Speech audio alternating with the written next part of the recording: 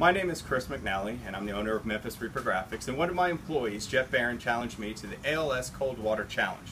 Now, I'm not one to back down from a challenge, but I don't necessarily appreciate Jeff challenging me and calling me out like this. Dude, it was for charity. Get back to work. So I'm accepting the challenge, and in doing so, I have donated to ALS.org, as is required, and now I'm going to name the Executive Committee of AIA Memphis, featuring Chris Norton, Carolyn Wills, Scott Vanderyacht, and Mary Haizlip, along with Charles Vance at Red Rover Sales and Marketing.